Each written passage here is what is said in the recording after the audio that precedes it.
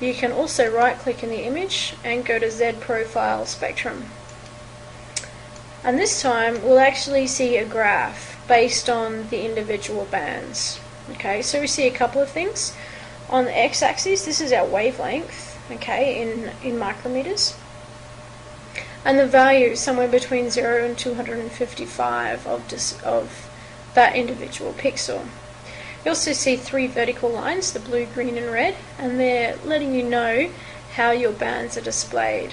Okay, so in the first band it's being displayed as blue, the second as green, the third as red.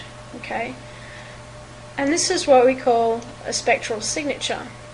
So as I move, I'll switch the cursor location off. As I move to different features in my image, you'll see that the graph changes.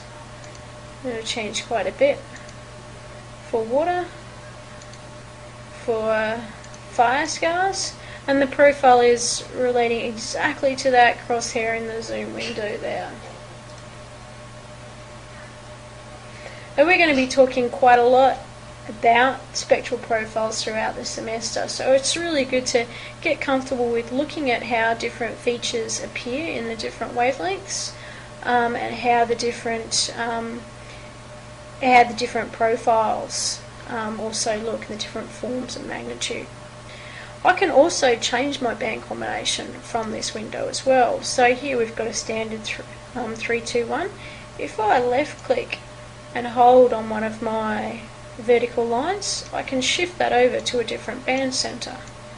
So I'll do that with all 3, and then if I right click and go load new RGB combination, we'll see that the color display changes also.